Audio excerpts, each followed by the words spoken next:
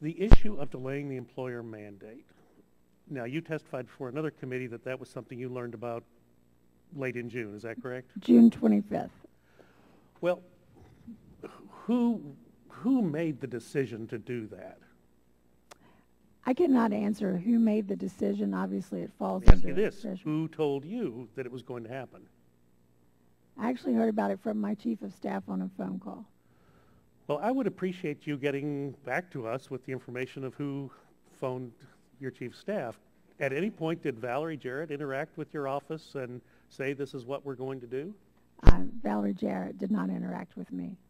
Did you think it odd that it was a blog post on Valerie Jarrett's blog that informed the country of the delay of the employer mandate?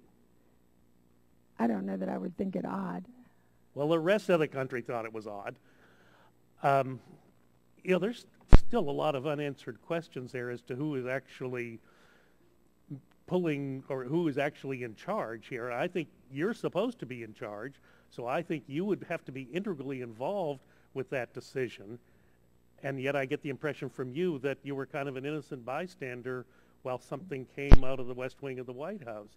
And that makes me uncomfortable because we had Mr. Cohen in our committee a few weeks before that. I asked him, are you going to be ready? Are you talking about delay? Are you going to narrow the scope of the Affordable Care Act?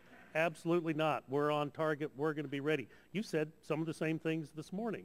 And yet, on July 2nd, we're going to delay the individual mandate by a year. So, again, can you understand our discomfort?